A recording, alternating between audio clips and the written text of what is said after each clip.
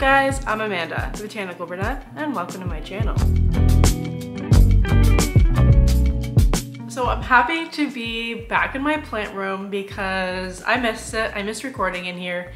Even though I do still love recording in my office, it's just so nice to have like this planty background. I try to make my office as planty as I can, but I'm now starting to run out of shelf space. I'm also one of those people that I'm just so I'm so in between wanting to be like minimalist versus like having a ton of plants. So I'm always fighting with myself with like decor and stuff, but I'm really happy to be back in my plant room for the next few videos. So let's talk about why you guys are here, and that is my top 5 easiest houseplants. These are going to be plants that are the easiest to care for in your house, in my house. Really, these plants I cannot recommend more if you're collecting houseplants and you need just an easy plant to add to your collection. These are it. These are by far the easiest plants that I have in my collection. So I'm gonna go over the 5 houseplants that are easiest in my collection. I'll give you care tips, basically what I do. I'll let you know like where they live in my house, kind of like for lighting. So without further ado, let's get into it. Let's see these easy houseplants. So the first houseplant that I want to talk about today is this ZZ plant.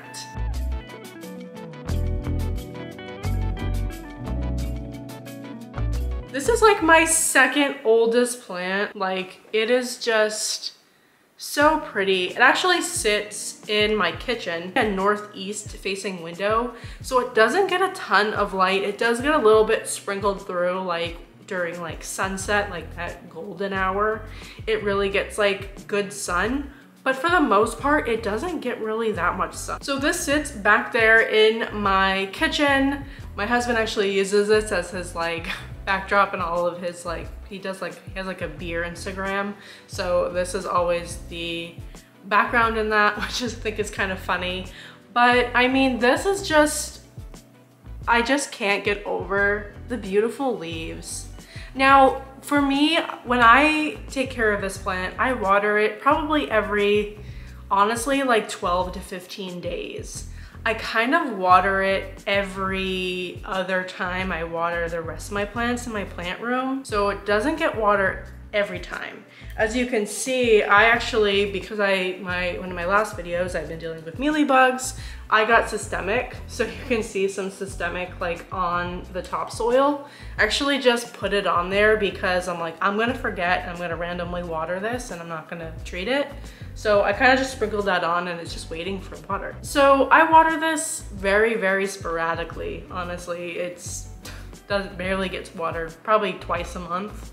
Honestly, if that. I mean, the fall and winter, I water obviously probably maybe once a month. But this plant is just such an easy plant. It's a good low light plant.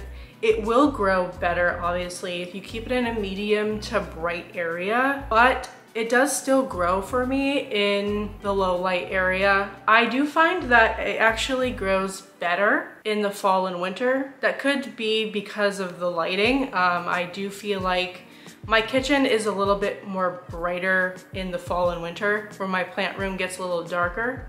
I don't know if that's the direction of the sun or where my windows are at, or I don't really want to get into all of that, but it does tend to grow better in the fall and winter. That's a ZZ plant. It's just a really easy to care for plant. I see this plant all the time at Lowe's and Home Depot. You can get this plant literally anywhere and for really cheap as well. Now, on the topic of easy to care for plants, and also plants that I have had in my collection from almost the beginning, I'll talk about my snake plant.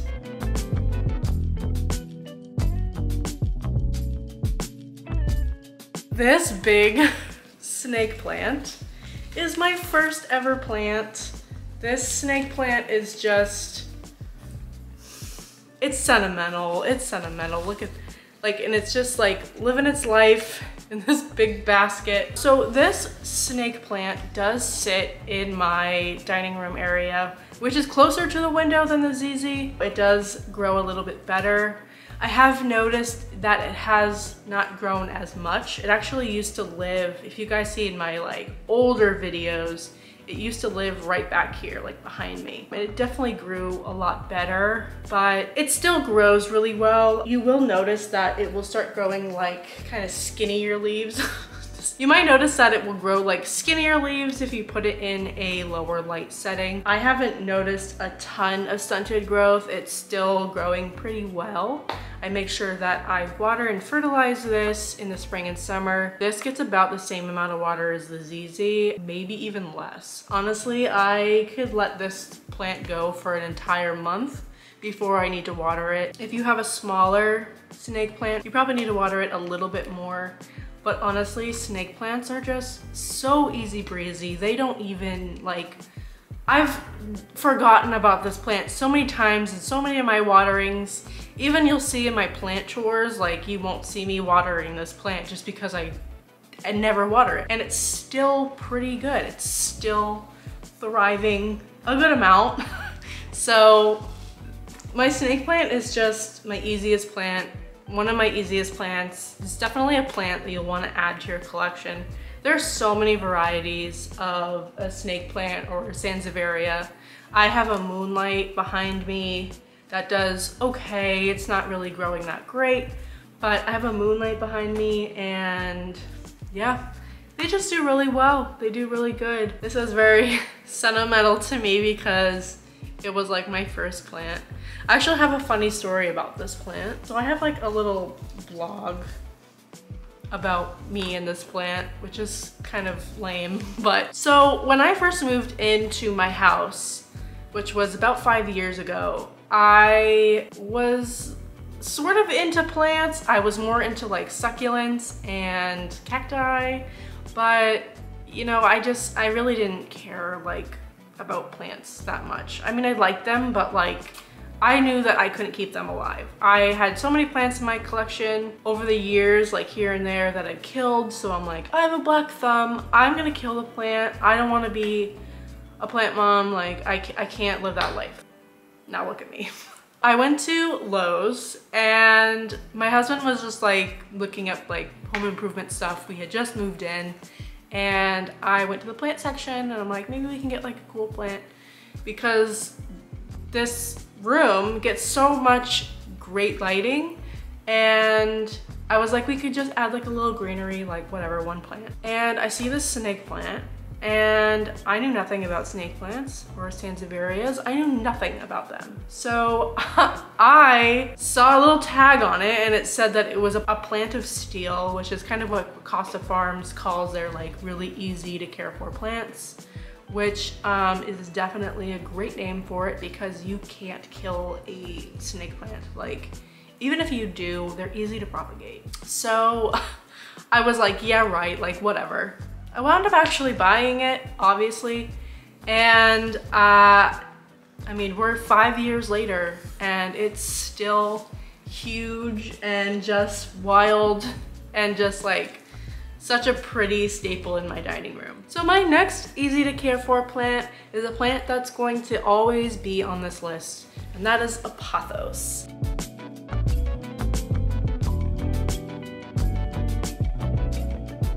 So this is my Marble Queen pothos. Probably saw this on my last video. So we are still dealing with some mealybugs, but I'm happy to report that it's been over 2 weeks and I haven't found one yet, but I still don't think I'm in the clear. There's a piece of perlite. I thought it was a mealybug. But yeah, so pothos, great. They're so easy. Don't listen to me when I'm like, oh, I have mealybugs, like whatever. You can get mealybugs on any plant. So not only are pothos really easy to care for, but they're also gorgeous. They're just such pretty plants. They are just like, I don't know, they're just so pretty and traily.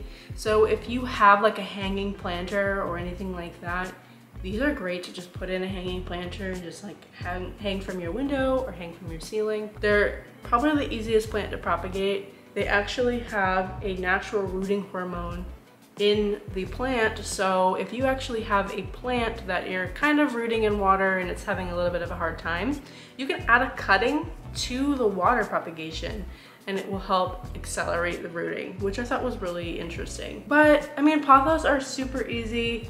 For this pothos, I water it about every week. I would say every like 7 to 12 days, kind of depending on where the pothos is at. I have a pothos in a lower light setting that doesn't need to be watered as often, where this one sits in kind of like a southeast window, kind of away from it a little bit, but it sits in this room that gets a lot of bright light. So I think it needs to be watered more often just because of the sunlight and the airflow in this room. You want to give your pothos a brighter light, especially if you have a variegated version like this Snow Queen. It will promote more variegation and just kind of be super pretty. If you have like a jade pothos, you can actually put that in a lower light setting. I have a jade pothos in my dining room area and it does just as well. You'll start to notice that once the trail starts to get really long, or you have it in a lower light setting, that the leaves might get smaller. You can promote bigger leaves if you put the pothos on a moss pole, or really just giving it something to climb. Here in Florida, there's pothos, like giant leaf pothos that grows wild out in the world. So it's really interesting to see versus like the one we have in our house. So the next easy to care for plant is a plant that I haven't had for very long, but it's a plant that has just exploded since I've gotten it, and that is a spider plant.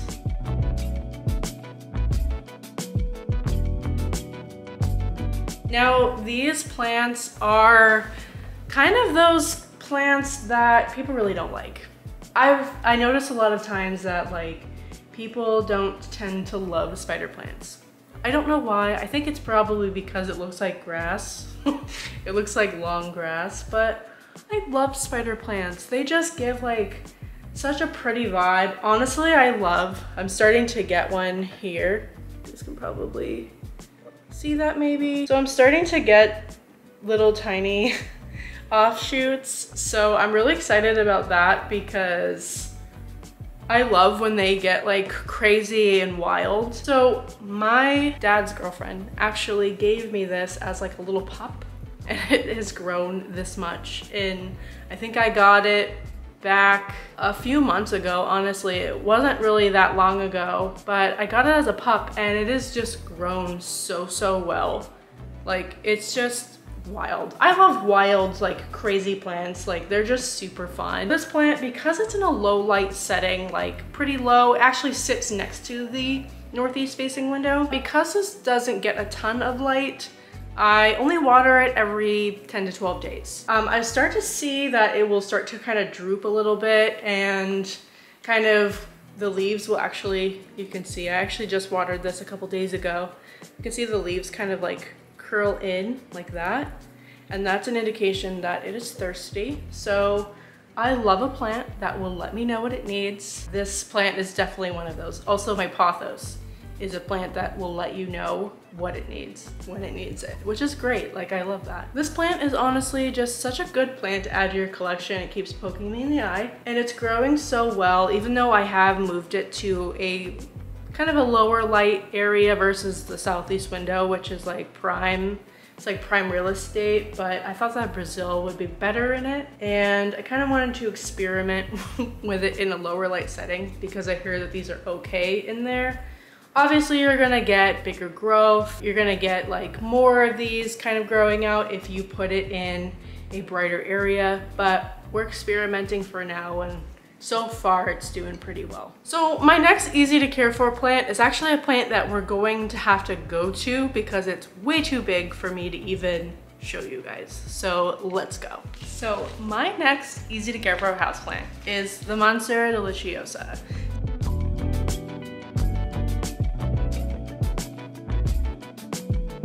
This Monstera has grown so much for me. I actually got it and it almost looked like a giant heartleaf philodendron. And I spent a good amount of money on it, which, you know, thinking back on it now and seeing them at Lowe's and stuff, but totally fine. I am just absolutely in love with my Monstera. It's like a showstopper in my plant room. Like, it is just such a pretty plant. I actually have my Monstera Deliciosa on a moss pole, kind of. It's really not attached to the moss pole. I actually got like a cheap kind of moss pole from Amazon, and it never attached to it. I've had that moss pole for a long time, and it's just never attached to it. I've tried to keep it wet, whatever, it won't attach. So I am actually just using it as a stabilization. So I have it all tied up at the bottom here.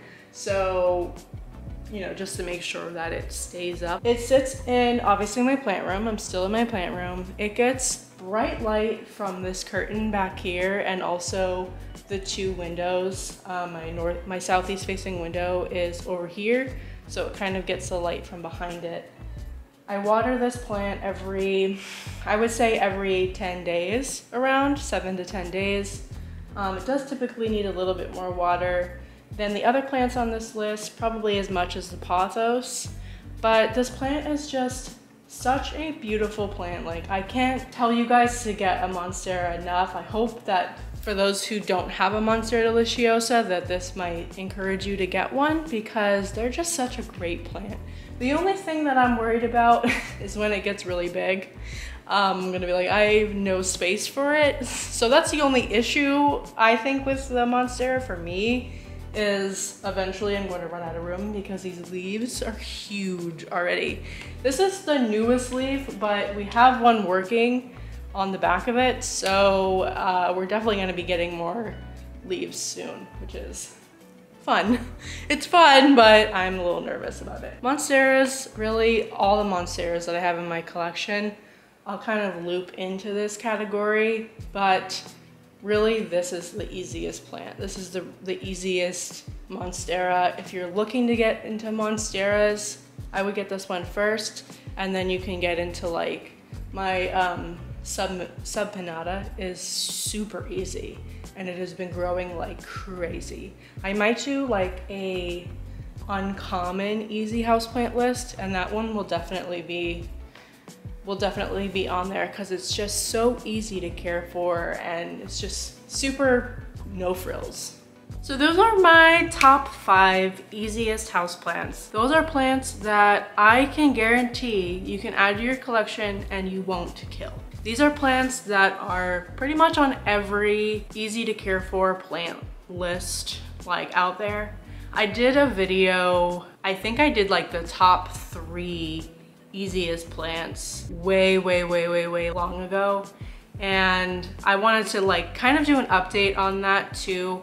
I know this is more of like a basic video, if you're trying to add to your collection type of video, but it's a very important video for people out there who are maybe wanting to add some greenery into your house and you don't want a plant that is going to be super needy. This is a good video for those people who are just kind of like I was with the snake plant. I really just didn't want to deal with really hard plants, and any of these plants I will vouch for.